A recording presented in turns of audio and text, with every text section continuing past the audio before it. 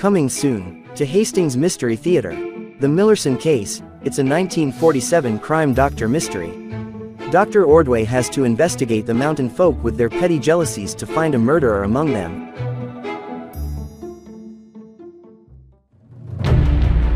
Hastings Mystery Theater is reaching out to the nations of the world, by way of the internet, to bring you these classic mystery movies from the 1930s and 40s. Earlier in 2023 we had a visit from sisters Donna and Beth, from the state of Indiana, who are fans of our show. We would love for other viewers to send us their photos, and tell us where they are watching from. Continue to watch Hastings Mystery Theater, from right here in Hastings, Michigan, USA.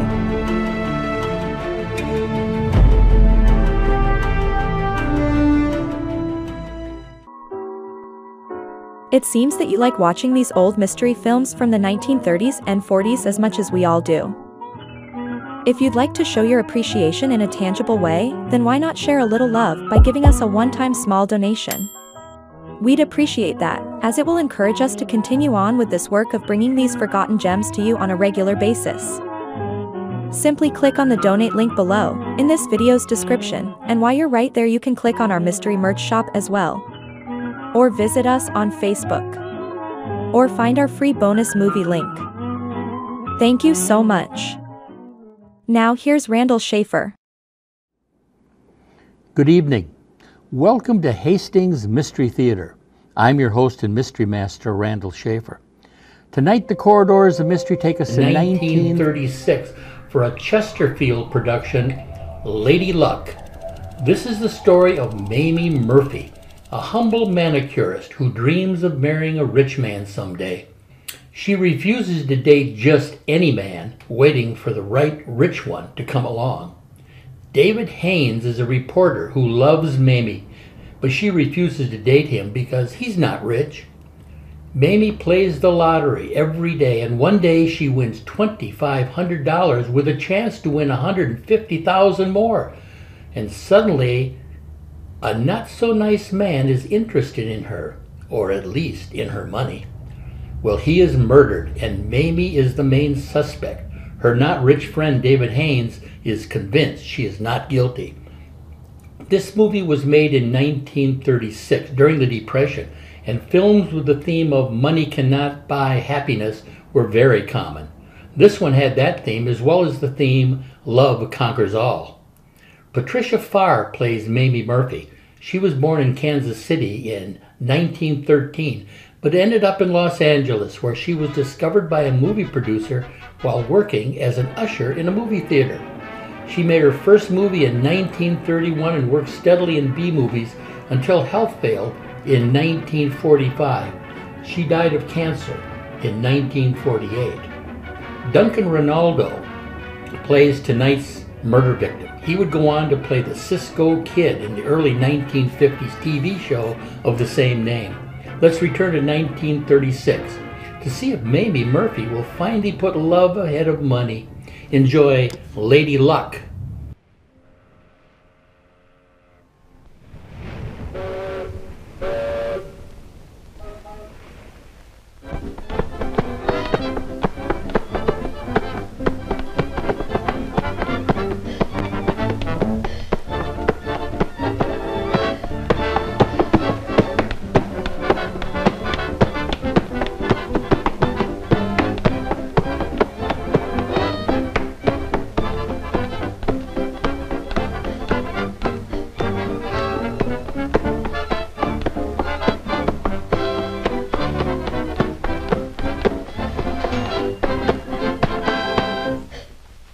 Ladies and gentlemen, you are listening to the soul-caressing music of Ben Winchell's orchestra, coming to you from the Park Plaza Tea Room.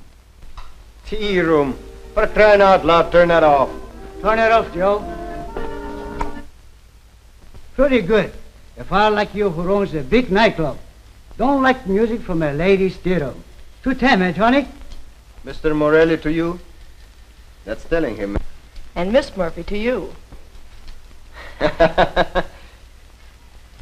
My hand's cold or something? No, they're plenty warm. And what's the matter with it? They don't mind their own business. Say, she acts like she's got a boyfriend. Is that it? No, but many fellas come in here would like to be. Hey, Mammy? There's one guy be hanging around here for months. He gets shaved so often he's got his face raw. Newspaper reporter. Reporter, eh? Say, is it true what they say? When a man bites a dog, it's news? Get a man to bite you and find out.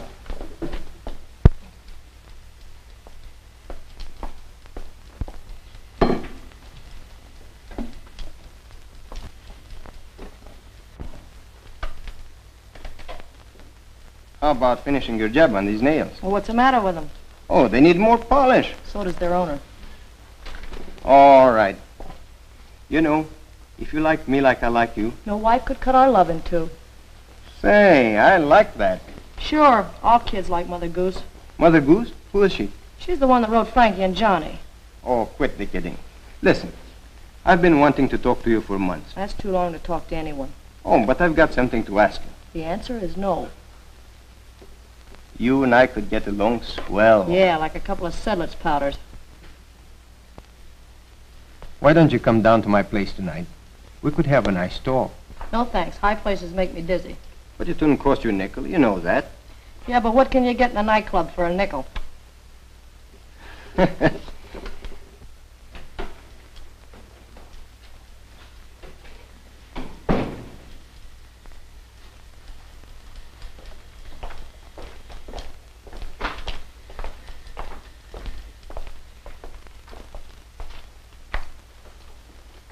We hate to butt in on you, Chief, but Rita wants to see you down at the club right away.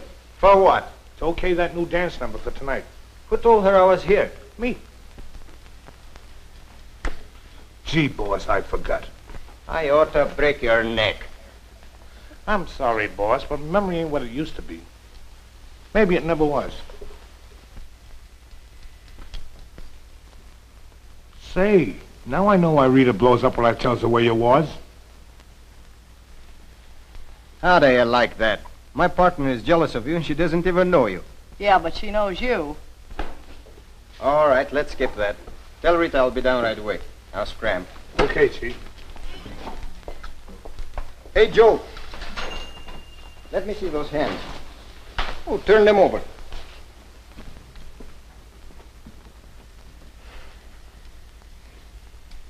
Look at boss. We got a lot of work to do. We better beat it.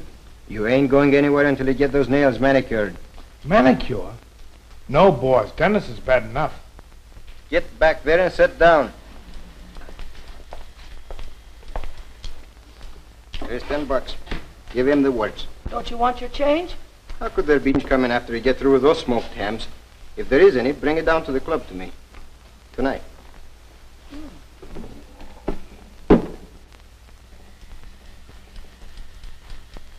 It's too bad, Joe. I'm awfully sorry. Sorry about what? Me hands? No, about the death in your family. You're kidding. Ain't even nobody sick. No? Well, then what are you in mourning for? Gee, that's from changing the tire. Oh. Good afternoon, Mr. Conroy. Good afternoon. Good afternoon, Mr. Conroy. Good afternoon, Miss Murphy. Oh, Mr. Conroy. How are you? Oh, quite well, thanks. Very busy as usual. Sam, turn on the radio for Mr. Conroy. Yes, ma'am.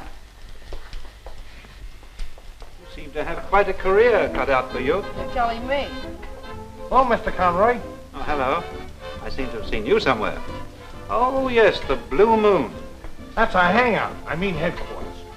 Gee, I never even been inside the Blue Moon. I bet it's a gorgeous place, huh? Bed? Very, Mr. Conroy.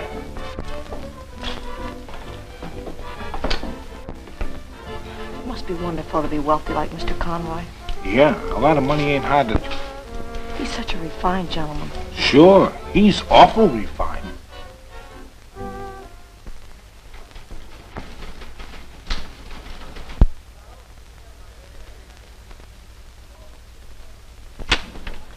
Dave Haynes.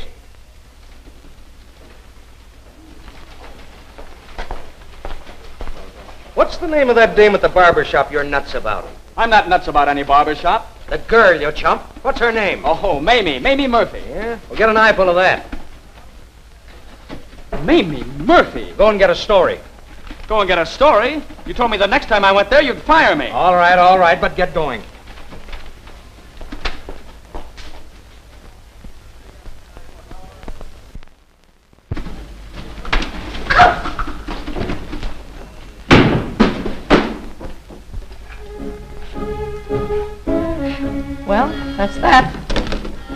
Look at him shine. Who'd ever thought a manicure could change a guy's appearance like that?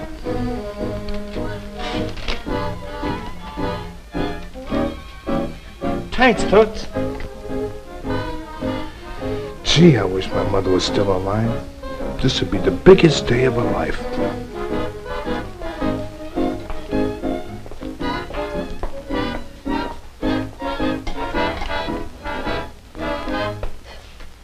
Dance Parade will be heard tomorrow at the same hour. We bring you at this time our regular afternoon news broadcast. Today's news starts with a cable of interest throughout the world, as names of persons drawing horses in the forthcoming sweepstakes were announced. Among the fortunate New Yorkers are Louis Aston, Abe Silverstein of the Bronx, Betty Jackson, Nick Ellis, and Mamie Murphy. Miss Murphy's ticket is on Lady Luck, winner of the sweepstakes last year. This means that these lucky New Yorkers will automatically receive $2,500 each, with the chance of winning a grand prize of $150,000. A long-awaited decision by the Supreme Court concerning... Somebody fetch the house. Shares traded reached well over the million.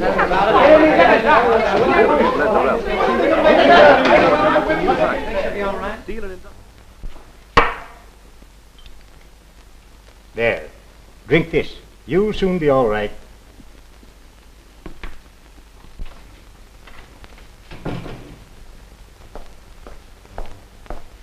Where's Mamie?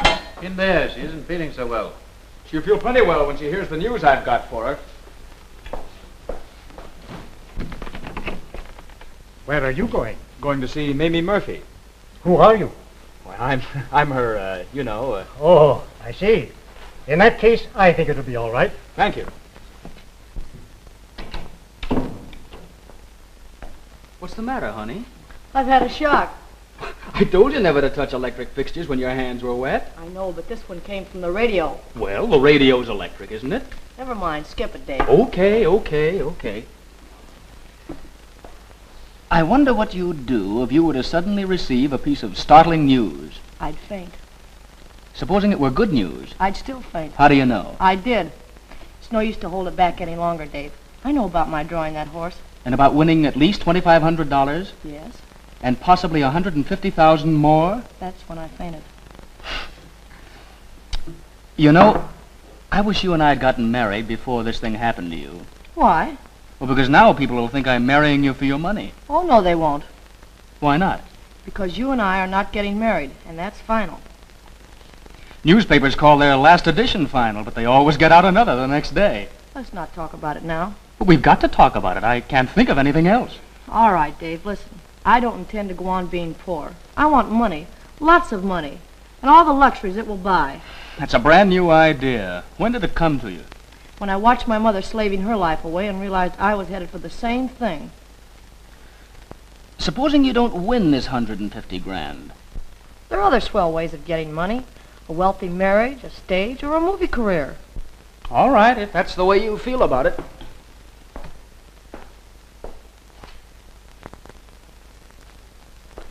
What about going down to the Blue Moon with me tonight to celebrate your big break?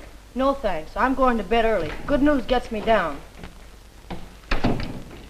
Hello. Feeling better, Miss Murphy? Yes, thank you. I came in to make a suggestion. Of course, Mr. Conroy. What is it? That you permit me to help you celebrate your good fortune. How? By being my guest tonight, say at the Blue Moon. Oh, I'd love to. Good. Oh, by the way, I hope you won't mind meeting me there. I have some important business to attend to first. Oh, no, that's perfectly all right. What time?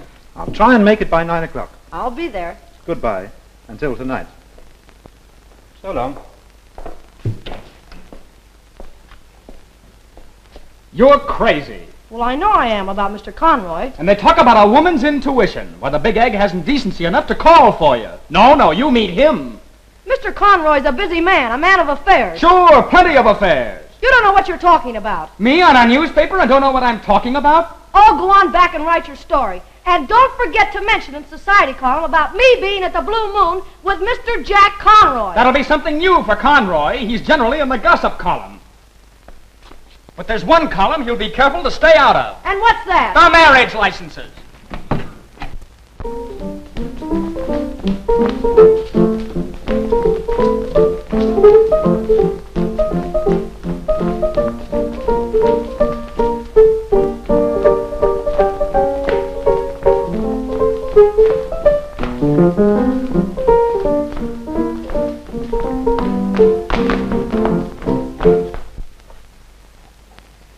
the number, Tony? Look okay?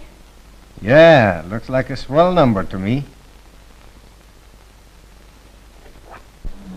All right, girls, that'll be all.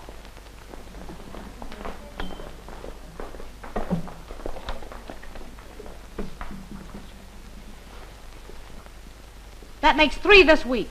Well, what of it?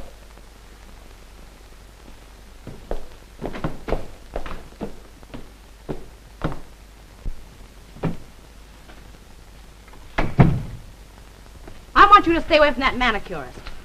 Oh, forget it. She's okay. She's after money. You're crazy. Why, she wouldn't even accept tips. Big ones, I mean. Anyway, what do you know about her? I found out plenty while she was doing my nails. You mean you've been going there just to make her believe I'm a heel? Sure. I wanted to save her the trouble of finding it out for herself. No wonder she wouldn't give me a tumble.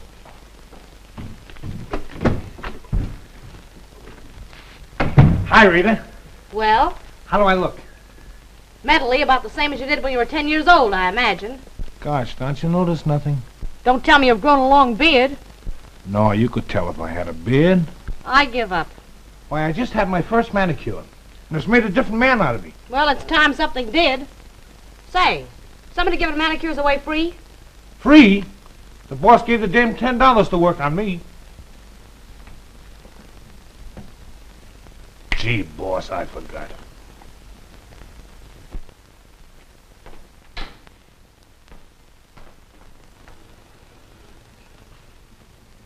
You know, Briggs, I don't know what I'd do without you. You'll be finding out very soon, sir, if you pardon my saying so. Now, if you mean that little matter of your back wages, that will be attended to almost immediately. Thank you, sir. Don't mention it, Briggs. I've got a shock for you. A shock? Thank you, sir. I'm thinking of getting married. Married, sir? But that isn't like you at all, sir. Oh, forgive me, Briggs. It will be my first offense.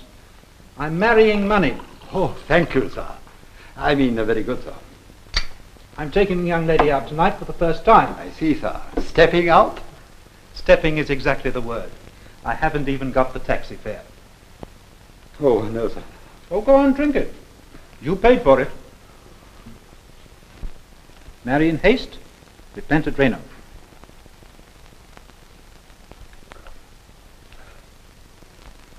You know, Briggs, just to help this little marriage along, you'll have to lend me another $20. Oh, but really, sir... Now, Briggs, don't you dare say, very good, sir. I had no intention of saying so, sir. 5, 10, 15, 20, sir. Thank you, Briggs. You know, one of these days I'll have a great painter do a picture of you as a quaint little Cupid, all dressed up in a bow and arrow. But with the usual ribbon around my waist, I trust, sir. Oh, naturally. Very good, sir.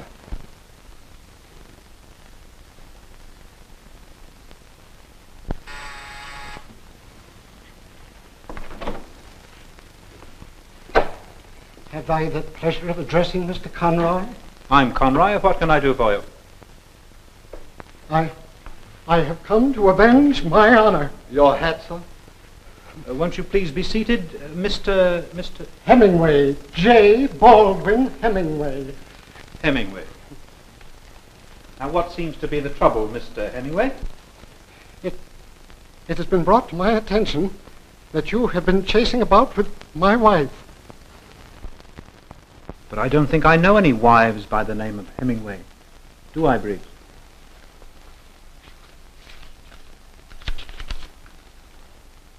No, sir. Henderson is the closest. Oh, what an inexpressible relief. I apologize, Mr. Conroy. This has been a most unfortunate misunderstanding. Perhaps you'd better let me have that. I am very sorry this occurred, Mr. Conroy. Isn't there something that I can do to make amends? Oh, not a thing. Your visit has been a pleasure. Oh, yes, there is too. I'm going out tonight and I haven't got time to go to the bank. Perhaps you can cash a check for me. Why, of course, sir. For how much? Oh, $100. Oh, Oh, thank you very much. well, it's nearly 8:30. I must be going. I'll get you a check. Oh, no. You can repay me at any time. Thank you. No, indeed, not at all. It is for me to thank you. For what? for saving me from becoming a murderer. Good night, sir. Good night. Your hat, sir? Oh, thank you. No, thank you, sir. Good night, sir. Good night. Oh, Briggs, the next time that Cora Hemingway rings up, tell her I'm not at home. Very good, sir. $100. And I ought to raise 25 on this. In one way or another, sir? Not a bad evening so far. Very good, sir. And for you, sir. What do you mean? My $20, sir. Oh, I beg your pardon. 5, 10, 15.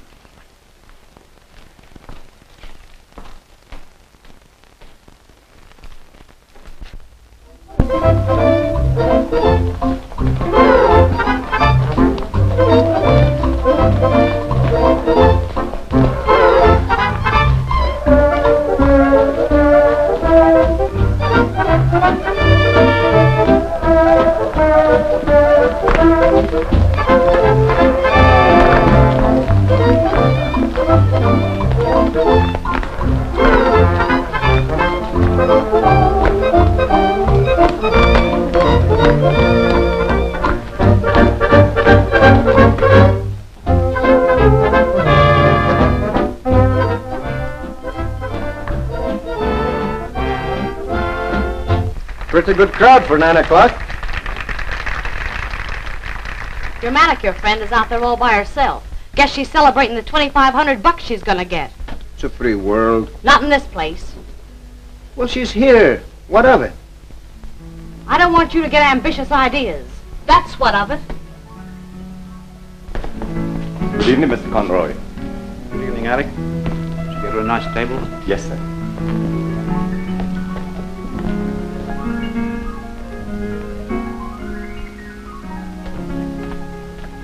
Jack, please. For heaven's sake, Cora, go home. Don't make a scene here.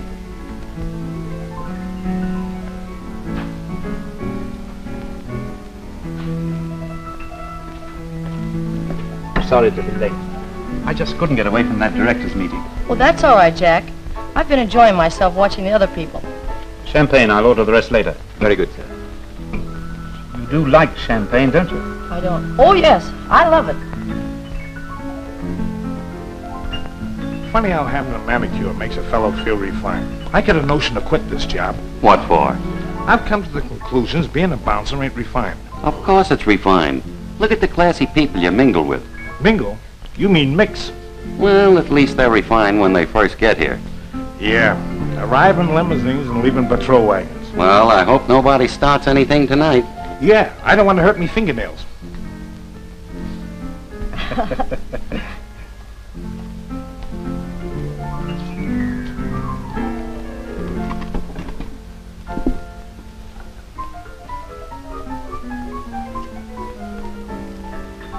I'll take it. Very good, sir. Oh! Champagne's got a lot of power, hasn't it? Oh, yes. Power, speed, and a quick pickup. And 1,000 smiles to the gallon. Well, here's to Lady Luck. Thank you, Jack. I am lucky.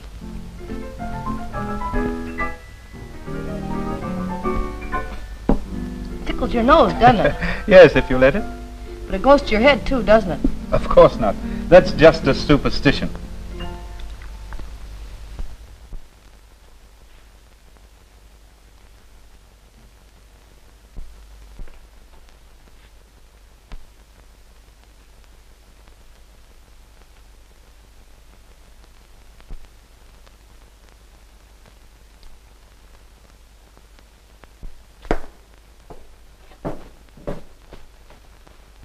Why in blazes don't you knock when you come in here? Do I ever come in here without knocking the whole police department? As it deserves. No, and I'm getting pretty sick of it. Another thing, what became of that picture of me that was on my desk? Don't look at me. I wouldn't touch it with a clothes prop. Looks more like me than any picture I ever had taken. Maybe that's why someone threw it away.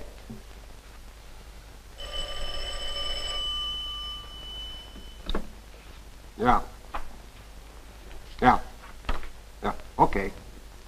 Right.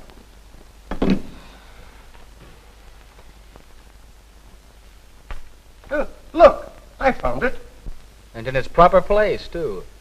You did that, you public enemy. You told me you were off tonight. What'd you come here for anyhow? Some expert information. Well, you come to the right place.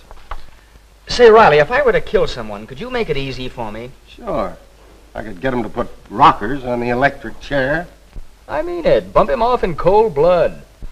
Hot or cold, I wouldn't lift a finger to save you. Who are you going to kill? Some no-good guy who's out with my girl tonight. You're working too hard, son. You got to relax. How about a game of checkers? That's good for the jitters. Okay. But I get jumpy even playing checkers. You know, Jack, I think it's wonderful the way you keep all your business meetings straight. Wonderful? Sure I'm wonderful. You've got to be wonderful to get along these days.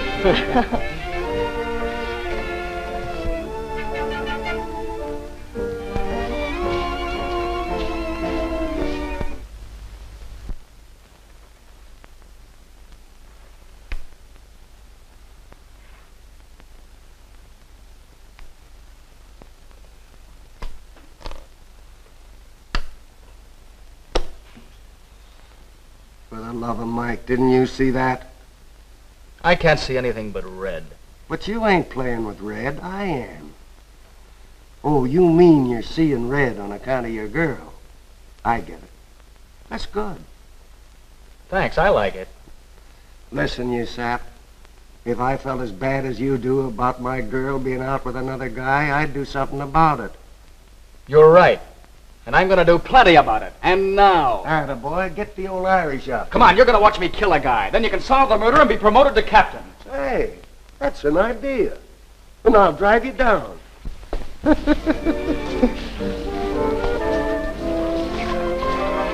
Come on, Jack. Don't you think we ought to go back to the table? Sure. No more for me. Makes me sneeze. All right. Look, fun's fun, Jack, but don't you think you've had enough for tonight? Oh, no. My fun's just starting. Alex.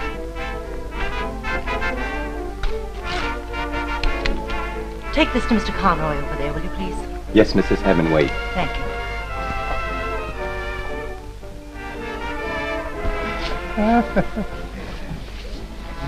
Pardon me, sir.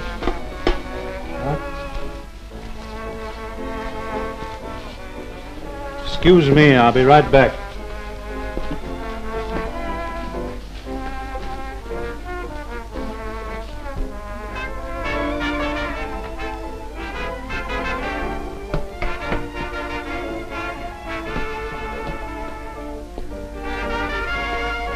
Hello, Mamie. Oh, hello. Mind if I sit down? No, help yourself. Having a good time? Well, yes and no, or what have you. Mamie, I can't understand you. That's all right, Tony. Nobody understands me. My father was a train caller. Huh? That's good, you know. For the love of Pete, speed it up, will you? You want me to be too late? Must be the first time in history a cop ever drove a guy to commit murder. Yeah, women generally do that. That's a good crack. Not half as good as the one you're about to have.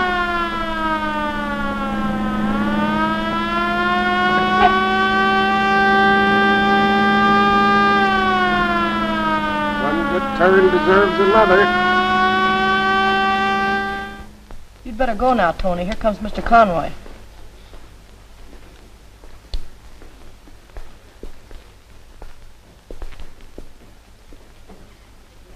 What was he doing here? Well, he was just trying to make me feel at home. Looks more like you were trying to make him feel at home. Don't be silly. You don't suppose I could care anything about him? What about me? Well, that's different. Jack, I'm warning you. I've got a scream that'll bring out the Marines. Oh, that's old stuff.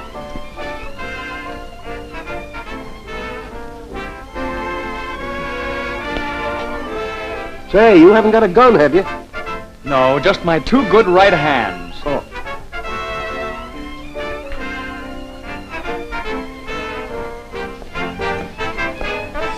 Jack. Oh, Dave! Yes, oh, Dave. I told you this guy was a heel. Now listen here, Haynes.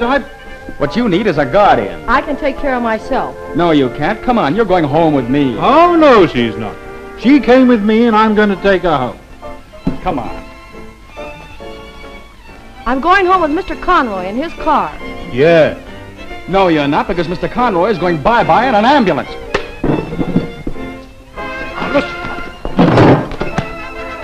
Look, a fight. Why must this happen to me?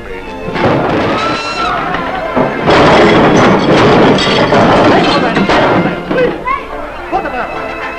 Gentlemen, you can't fight here. Put them out, boys. Jack, are you all right? Yeah, Want this guy pinched for assault? certainly. It was an unprovoked attack. Will you swear out a warrant against him? Certainly. That's swell. I've been looking forward to getting even with you for years. Come on. Serves them right standing something in a refined joint like this. Broke! Look! All of them! Something told me I should have used me brass knuckles.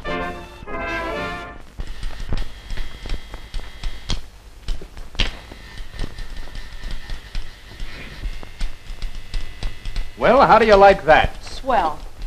To think I'd ever live to see myself on the front page of a newspaper. I thought you weren't going to speak to me again. Well, I shouldn't after the way you disgraced me last night. I disgraced you. That's a laugh. What's more, I probably lost Jack Conroy on account of you. Are you actually taking that egg seriously? I'm going to marry him if that's being serious. It's more than serious, it's tragic. Well, money's a fast worker. Listen, Dave, it so happens that I love Jack Conroy in spite of what happened last night. Speaking of money, have you presented your ticket to the proper official so you can collect your $2,500 yet? No, not yet. Well, you better do it right away.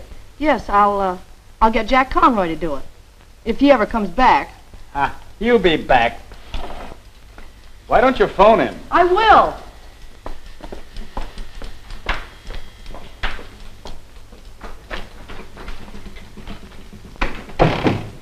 Where can I find Miss Mamie Murphy? I'm Miss Murphy. What can I do for you? The very fortunate Miss Murphy. I am Mr. Feinberg of Feinberg, Goldberg, Sternberg, and O'Rooney, theatrical producers. Yes. Miss Murphy, you are beautiful. You are lucky. I have here a contract which will make you the biggest stage and movie star the world has ever seen. Money, riches, wealth, take your choice. Why, I can hardly believe it. Neither can I. You keep out of this, Dave. Who's that? Just a newspaper reporter. That's fine, for publicity. You mean I'll go on the stage right away? Sure. All you have to do is sign this option and win that big sweepstake. Well, adios, till you win the big race. Hello? Oh, Mr. Conroy. Of course, I'd love to. Mr. Conroy's taking me to dinner tonight. I hope you don't get stuck with the check.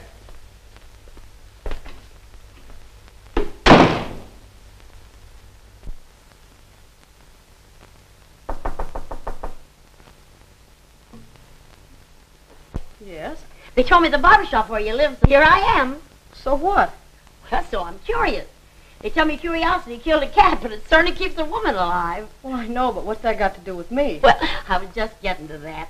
I want to have a little talk with you. Well, I was just going out. Won't some other time do? Well, maybe you might find this more important. And it might save us both a lot of explanation. Well, won't you sit down? I was thinking of that. My name is Murphy, too. Miss Mamie Murphy. I'm the one who really drew Lady Luck. There's my ticket. And the cable notifying me. I'm sorry, dearie, but I thought you ought to know in case you were trying to pull a fast one.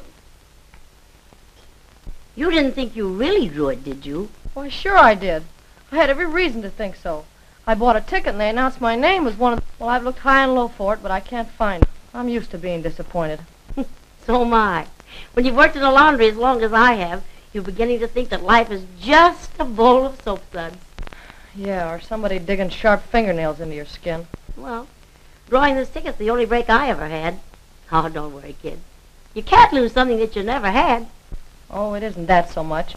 It's just that I made such a fool of myself. I'll never be able to face that bunch at the barber shop now, or anyone else. Oh, don't be silly. Just keep that pretty little nose up in the air. I knew it couldn't be true, because it meant happiness, marrying the man I wanted, a stage career, everything. A stage career? Yes, there was a big contract waiting for me if Lady Luck won the race. And they won't give you the contract if she doesn't win? Of course not. Does anybody else know you lost your ticket? Not that I know of. Well, how does this sound to you? If Lady Luck wins, you take the publicity and everything it'll bring you, and I'll take the money. What? You really would do that? Certainly. Won't it be found out? Nobody'll ever know about me. Gee, Miss Murphy, you're a swell person. And Mamie to you. How can I ever repay you? By giving me a cigarette. Oh, excuse me. Good evening. Hello. Oh, Aunt Mamie, this is Dave Haynes. How do you do? Oh, so this is the young man you're going to marry. Not if I can help it. Oh, well, I'm sorry, young man. I like you. Got a cigarette?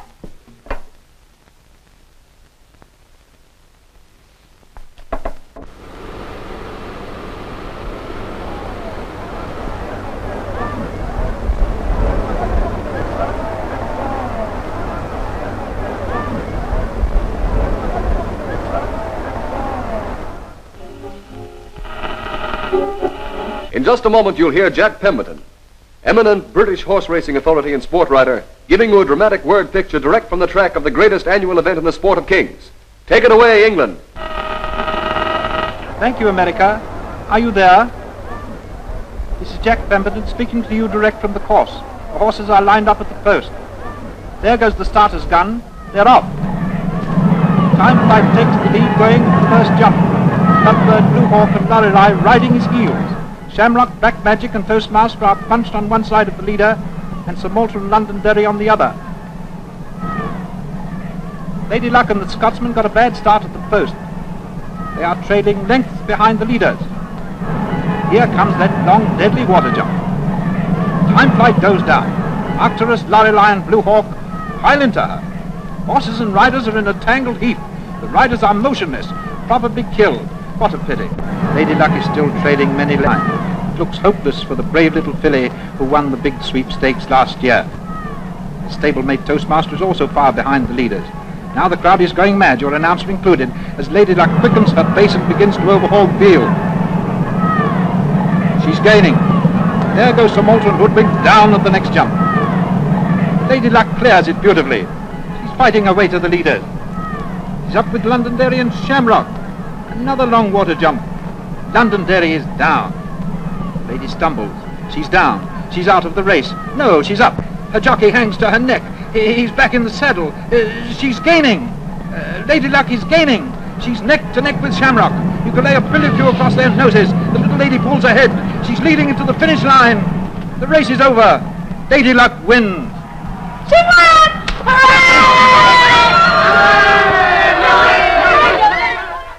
$150 grand. Maybe you'd better be a little nice to that hangnail artist after all. What do you think I've been doing? Ooh, I never dreamed luck got you so tired. My head is just splitting. Yeah, you're right. It really gets you down worse than bad luck. Maybe coffee will make me feel better. Say, did you ever see the way the schemers and purse trooped in the barber shop after me today? There was a line clear around the corner, wanting to sell you something or wanting you to endorse something. Yeah, everything from lollipops to limousines. I'm glad I'm out of it. I mean the publicity. Aunt Mamie, have you cabled yet to claim the money? Not yet. I was afraid somebody would discover that it wasn't you who won and spoil everything. I'll attend to it in a day or two. You could have all the money that comes from the publicity, the endorsements and so on. I have no right to that. Gee, you're a swell person. You better hurry if you were going to go out with that Conroy man. Say, you're going to like Jack Conroy. Am I? Listen, darling, if I was young and good-looking like you, I think I'd like to marry a newspaper man. That couldn't be Conroy, could it? No. I promised to meet him. Good evening, Miss Murphy. May I come in? Why, yes. Why, I'm sorry to disturb you, but I'm Feldman. William Feldman, the real estate man. Oh. Aunt Mamie, this is Mr. Feldman. How do you do? Hello. I've heard of your good fortune, Miss Murphy, and I hope I'm among the first to congratulate you. Yes. Among the first 500. I've come to make you a business proposition. I want you to move into the very finest furnished apartment we have. Oh, I couldn't think of it. Go ahead. It won't hurt you to think of it. Of course, I'm being very selfish. It's the publicity value, the prestige of having you there that I... Well, how much is the rent? $500. A year? A month. But don't say no until you've seen it. Don't worry. I said no at the wrong time once. That's why I'm an old maid. Now, here's my proposition. You live in the place for 30 days. If you don't like it, you don't owe me a dime. Is that fair, Aunt Mamie? I'll say it is, Willie.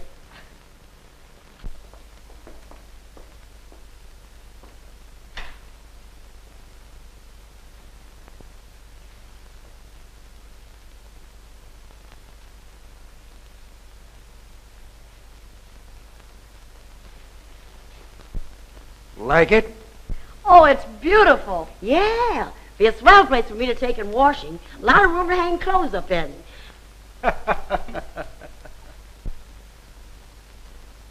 Say, who is this? I've seen a lot of them. Why, that is Rodin's famous statue, the Thinker. Just a carbon copy. The Thinker, huh? I wonder what's on his mind. Who can tell? Maybe he's trying to think where he left his clothes last night. Well, it's all settled. When will you take possession? Right away. Thank you. Oh, Aunt Mamie, do you think that you can afford it? What can we lose? We get it 30 days for nothing. If we don't like it then, we can move out. But do you think we should take it? We can take anything that's going to help you get that stage job and anything else. Oh, Aunt Mamie, I must be dreaming. Pinch me. Ouch! Come on, honey. Let's go home and get her other shirtwaist. All right. well, for goodness... well, Mamie, look. The neighbors are here to see us already. Cheerful little souls, ain't they? These are the servants, Aunt Mamie. They go with the apartment. Thank goodness for that. Now I'll have somebody to scrub my back. You got a cigarette, buddy? Yes, madam. Mrs. Madam to you. I can't see any point in waiting to be married. Can you? Because from now on you'll be the target for all sorts of schemers. With one idea, to get your money. Yes, I found that out. The sooner you have the benefit of my business experience and taking control of your financial affairs, the better. Right? Oh, yes, of course. Then suppose we make it soon. Tomorrow, if possible. All right, Jack. Let's announce it tonight. We'll give Dave the story. Yes, by all means. Let's give Dave the story. Jack, I honestly believe you're jealous.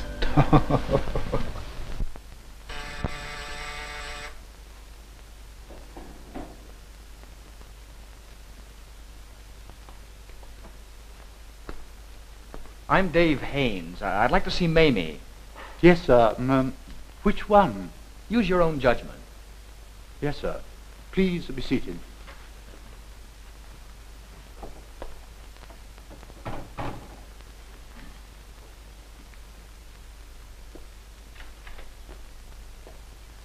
Mr. Haynes to see you, miss. Oh, it's Dave. How very exciting. In that case, I'll be going. Oh, Jack, don't go yet. I'll only be a moment.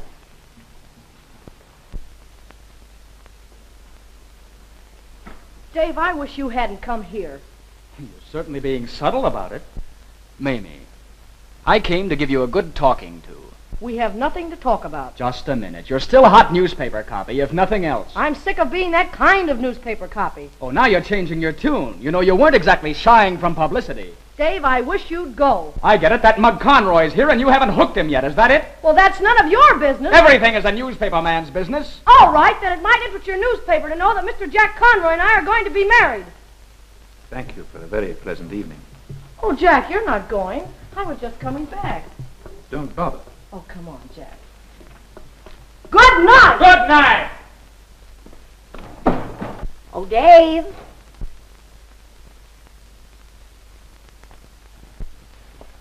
Hello, son.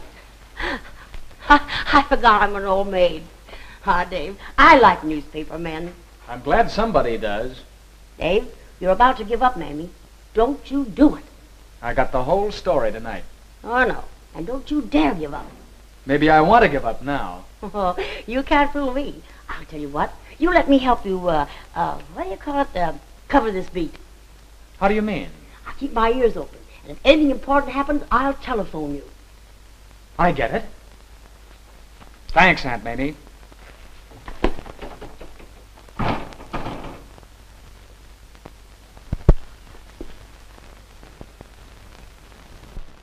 afraid I must be going. I have some important business matters to attend to. Oh, Jack, surely you don't have to leave so early, especially tonight. What has tonight to do with it? Oh, nothing, except that we merely became engaged. Well, I'll call you in the morning.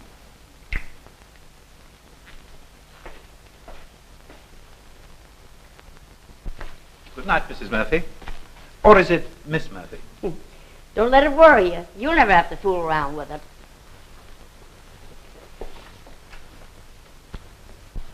What's the idea of the long face? You got yourself engaged, didn't you? Yeah. Well, what's the trouble? Oh, nothing, except that it isn't exactly like I thought it would be. Newspaper men ain't home much, but they tell me they're awfully affectionate.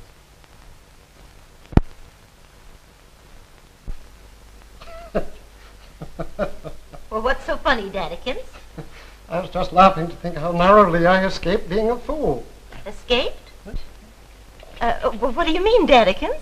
Well, I was told on good authority that you'd been chasing around with that fellow Conroy. So I went to his apartment to shoot him. Why, Daddykins, you know I've never even looked at another man since we've been married. Now, please, baby, don't faint. Popsy knows he's been a great big brute, and he's sorry. Oh, but to think that you doubted me. Well, now, there, baby. Popsy will buy you that new ermine coat he's been promising. But don't faint. Not till I get your smelling salts.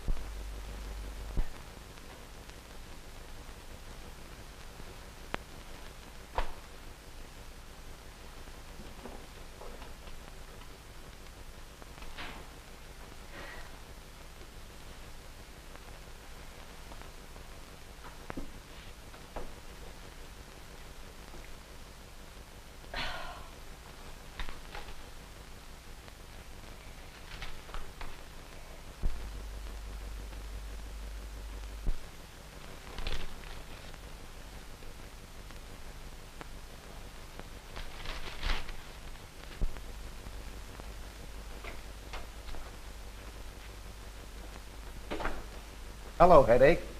See this about your girl going to get married? Sure, I wrote it. Guess you're about as bad as a Romeo as you are a reporter. Riley, there's going to be a murder in this town, and it won't be a mystery. Yeah? Who's going to be the party of the first part? You guess. Hey, I forgot. Your Aunt Mamie phoned. Told me to tell you she loved you. Imagine anybody loving you.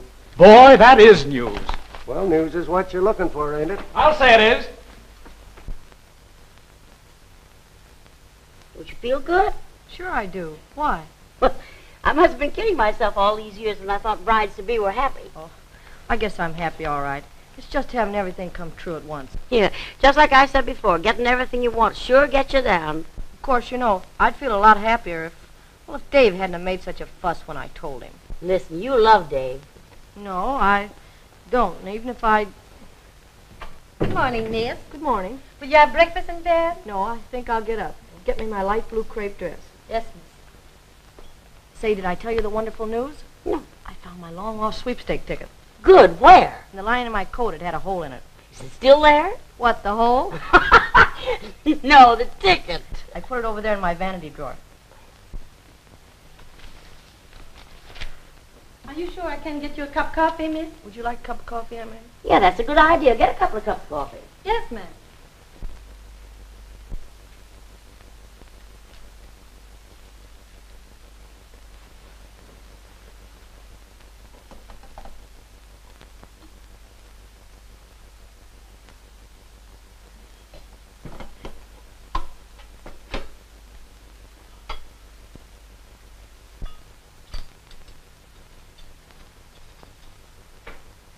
there be anything else, miss? No, that'll be all.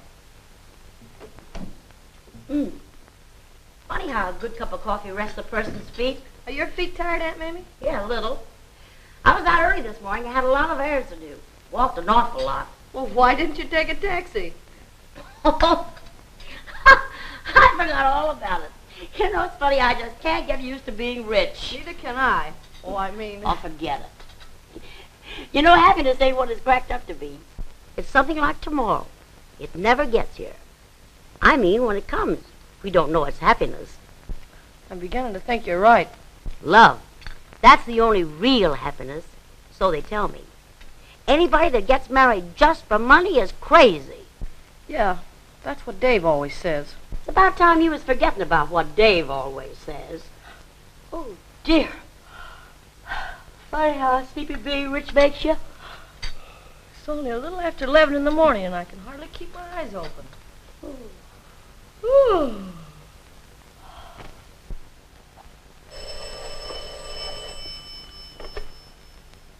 Cummings, 4th Vice President.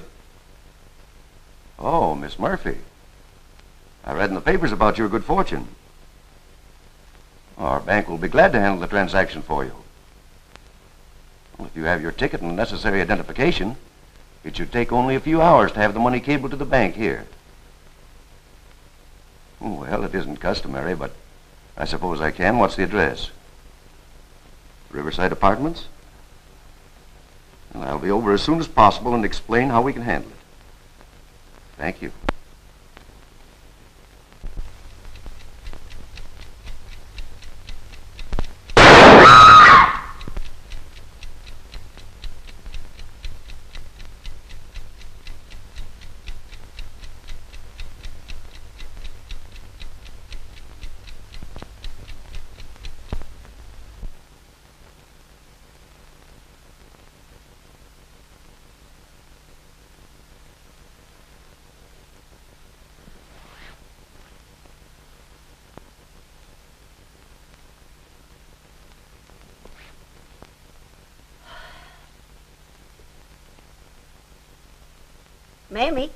Mamie, wake up, it's night. Come on, honey. Wake up, snap out of it. It's night. Oh, my head. Well, what's this? What's what? I don't know. You better turn on the light. Well, Mamie. Oh! It's Jack Conroy. You mean it was Jack Conroy? Well, what do we do? I understand the usual proceeding is to get the police. Oh, no, don't do that. I'll call Dave. He'll know what to do.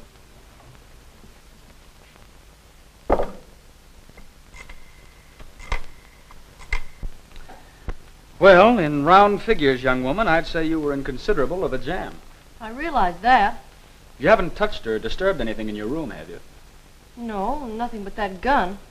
Where'd it come from? It was in her hand when we woke up. That certainly helps to make things tougher. I'll take charge of this until further notice. Now we've got to call Detective Lieutenant Riley, or he'll feel terribly, terribly hurt. Oh, Dave, do you think... Don't you worry. I'll take care of everything.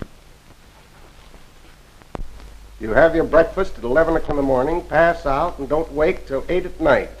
Pretty sound sleepers, ain't you? They were doped, you dope. I'll handle this. I've solved plenty of murder mysteries. I know you have. That's the biggest mystery of all. Did you kill Conroy? Oh, for heaven's sake, Riley, use your brain. Of course I didn't kill him. She wouldn't kill a man she's going to marry tomorrow, would she? It's been done. Say, maybe you did it. Sure, when I was asleep. I might as well break down, Riley. I killed him, too. I was just coming to that. It looks pretty suspicious, you rushing up here and then saying you couldn't get in. Yes, I shot Conroy. I threw the gun through those French windows. You'll find it out there on the terrace.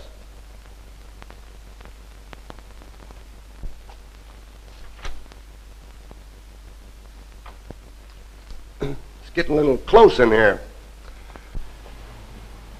Bill, get that elevator boy in here. The murderer always returns to the scene of his crime.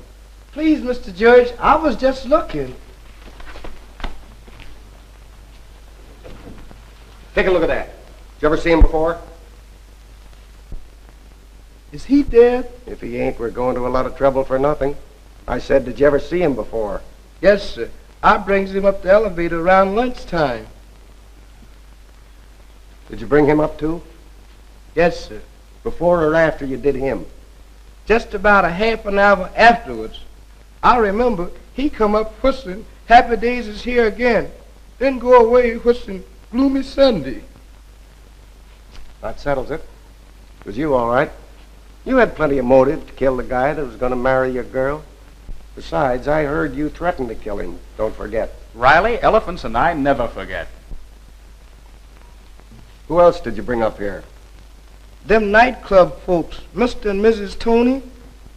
Bill, send a car after Tony Morelli and his girlfriend. Okay, Chief. Anybody else? That's all I can remember. Them white folks all look the same to me, boss.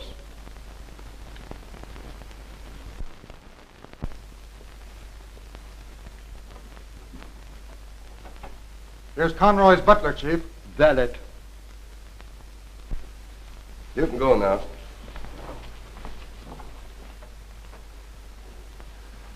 Did you kill Conroy? Oh, no, sir. Do you know who did or might have? No, sir. Mr. Conroy had a large circle of lady friends, sir. Possibly a jealous husband may have done it. In fact, quite recently, a gentleman called at the apartment and threatened to shoot Mr. Conroy. There you are, a jealous husband. You're barking up the wrong tree, Riley. I say it was a jealous woman. You're crazy. $50 says I'm not. Do you want to bet? Yeah, when you get to 50. Mr. Conroy was quite a rich man, wasn't he? On the contrary, sir. He was, to use an inelegant expression, flat busted. Busted? Yes, sir. He even had to borrow $20 from me to take that young lady out. What did he do for a living? He called himself a financial sculptor. Financial sculptor? What's that? A chiseler, sir. Who was the husband that wanted to shoot your boss? Mr. Hemingway, sir. We'll look into that. Get the Hemingways up here. You can go now, but stick around. Very good, sir. Still think it was a woman? $1 worth. It's a bet. Don't let anyone leave here, Mac. I'm going to check over the joint again. I don't see how a man as thick-headed as Riley can solve anything. Thick-headed? Not Riley. He's a smart cop. He certainly fools me. The men always did fool me. Playing dumb's just an act with him. He's sort of a handsome man, ain't he? Loosely speaking. You know who he really suspects, don't you? Who? Me. What? I'm in a tough spot until we can find out who killed Conroy. Dave, look what I found while I was sitting here. An artificial fingernail.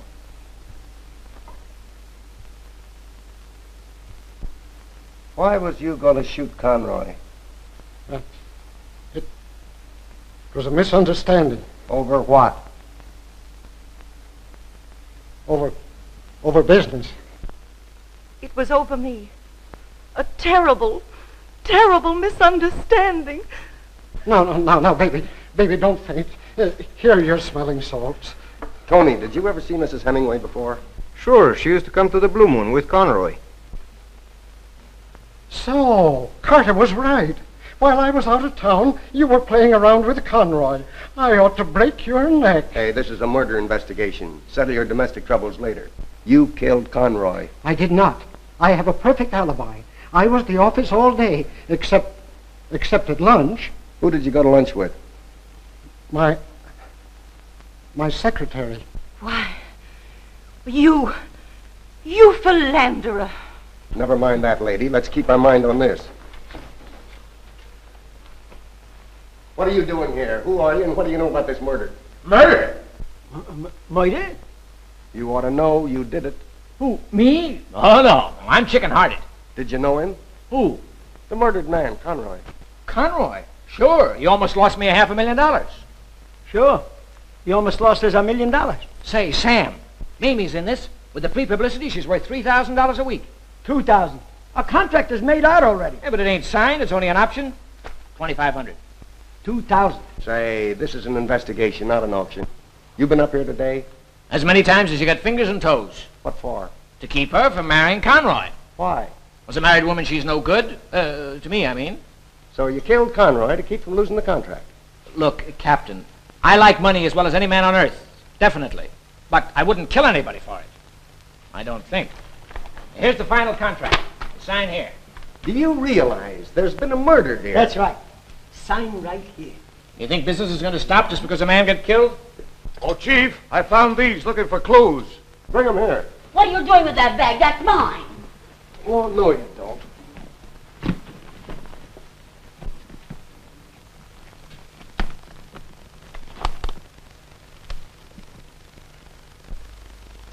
For the love of Mike. Whose money is that? Mine. I mean hers. Oh, no, it isn't. Aunt Mamie, you've got to tell them. Well, that's the prize money from the big sweepstakes. After the income tax man got through with it. She's really the Mamie Murphy who won it, not me. So, a nobody. An imposter. Yes, and I'm glad everyone knows that I'm sick of the whole thing. Here, Aunt Mamie, sign this contract. Get out of here, both of you. Beat it. Remember, Aunt Mamie, if you want to be notorious, don't forget Feinberg, Goldberg, Sternberg, and O'Rooney. Adios. Yes, adios.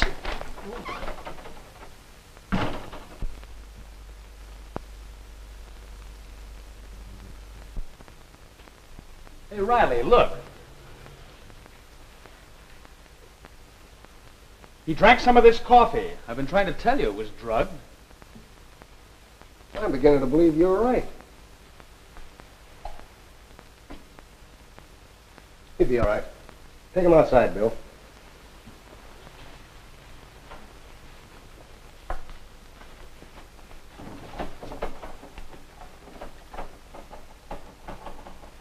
Riley, it's as plain as your face.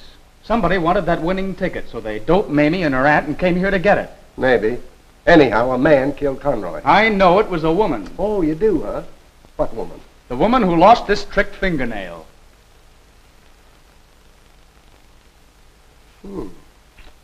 Let's see who lost this fingernail. No, too dark. Well, I'm out of this. I may be a little false in spot, but I don't wear fake fingernails. You got too much good sense.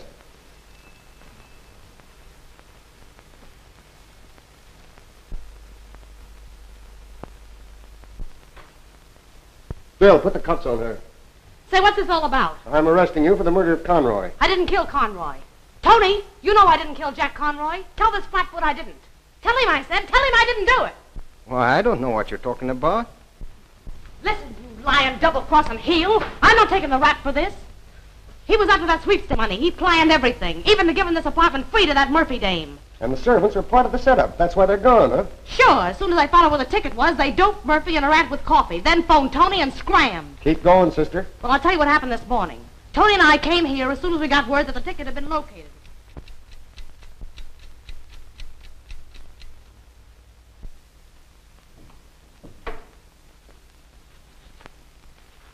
Sure those dames won't wake up? Not a chance. They'll be dead of the world for hours. Here's the ticket. That must be the banker. You let him in.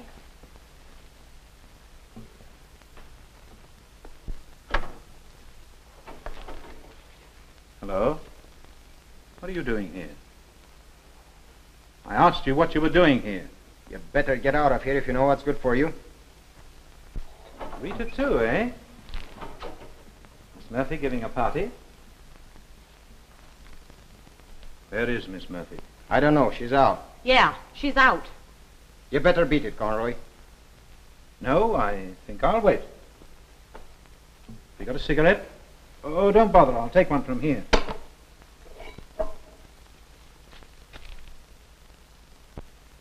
Looks as if I walked into something. I'm telling you, you better scram out of here. Tony, we'll have to cut him in on this. Cut me in? That's very thoughtful of you. Let me tell you something. I am in. I'm marrying that sweepstake ticket. It's going to cost you $5,000 to get out of this. Not a chance. No? You think not? In that case, I'd better inform the police. I caught some crooks in the act of robbing my fiancée.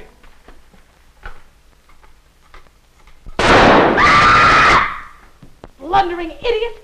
Smither, help me fix this up.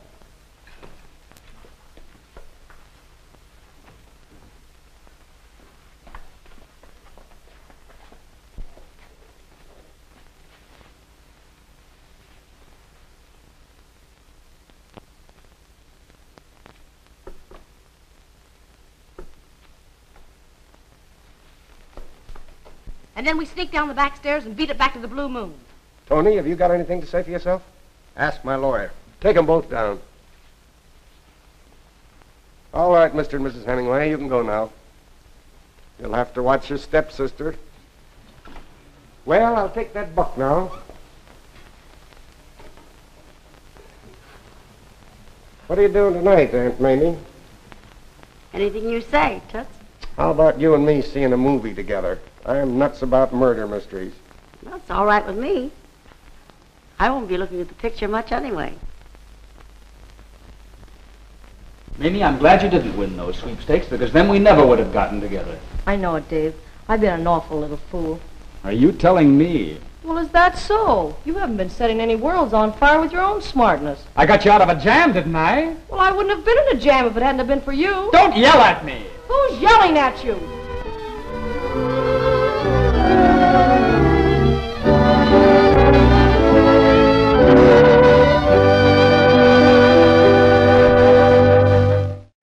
Greetings, Hastings Mystery Theater viewers and subscribers, and welcome to all of our first-time viewers. I'm Dan LeClaire, Program Manager for Hastings Cable Access Channel. We're glad to have you aboard. Please take a minute to check out the links in the description below. There you will find a link to a bonus Hastings Mystery Theater episode, as well as links to our merchandise shop, where you can buy products related to classic movie mystery themed like t-shirts, coffee mugs, and other things. And if you purchase our products, this will help us greatly. This will enable us to continue focusing our efforts on bringing you these great old mystery movies from the 1930s and 40s. Thanks to those of you who have already done so. And also, consider giving us a donation as well. And of course, like and subscribe. And as always, leave us your wonderful comments.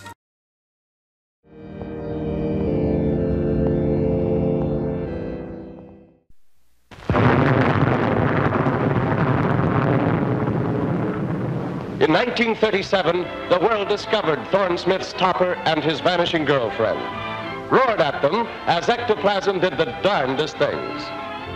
2 years later, the screen rocked anew as Topper and his glamorous ghost played hide and seek in Topper Takes a Trip. And now, Topper's back with a new playmate in the gayest of all their adventures. Get your cold feet off my back. You don't need all the covers, do you?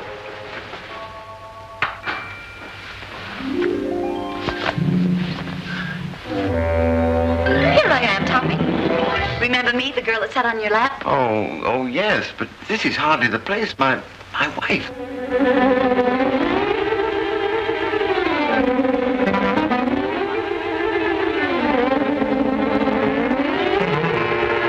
I'll go, but every hair in my coat is standing on end.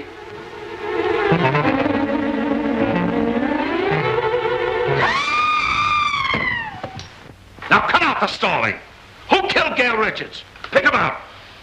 In the first place, the girl they wanted to kill was Miss Kennington. Well, never mind who they wanted to kill. Who done it? I hate to go up those stairs.